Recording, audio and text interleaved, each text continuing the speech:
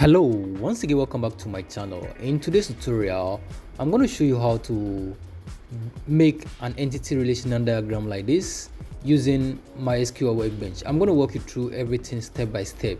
So over here I have my database already, so you can see I have several databases and I just want to use this employee DB to generate my entity relational diagram. So that is basically what we're going to do. So if you're interested in learning MySQL, database design and other programming software, then this is the right YouTube channel for you. Consider subscribing and leave a comment at the comment section of this video tutorial. Let's jump right in. So first of all, I'm going to actually close this.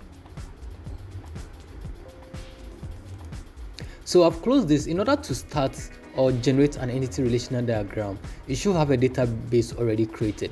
So over here, this database contains about 5 tables. So just go to the database menu at the top, click over there and then select reverse engineering. Select reverse engineering from here, and then it's going to give you your connection page. So it's going to give you the connection page. You're not really going to change anything over here. Just leave the default setting and then click on next.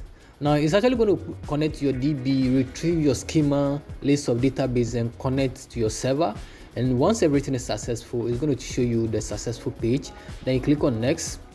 The next is for you to select your database you want to work with. In my case, I want to work with this employee DB. This is the database you want to work with. So I'm actually going to select just one database. So select that database and then click on next. Now it's actually going to execute this and then confirm that and then retrieve the object from the selected schema and then check the result. You can see the information over here is successful. Then we can click on the next page and then now we can see 5 total objects and then 5 selected. So we can actually go ahead and then execute this. I told you already that we have 5 tables in there. So click on this and then it's going to run this and then you can see operation completed successful. So reverse engineering selected object, place object in diagram.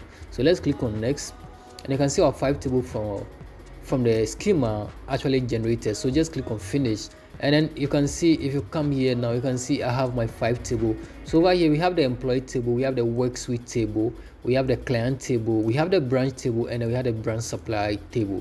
So we've been able to generate this ER diagram, that's the entity relational diagram. We've been able to do this using MySQL Workbench. I'll be doing more database related video in the coming days and months. So subscribe if you enjoyed this video, leave a comment and let me know how you feel about this video. And I'll show you how you can actually write decent SQL statement and then even connect to the database using PHP and other programming languages. Till I come your way again, stay tuned and stay safe. Bye bye.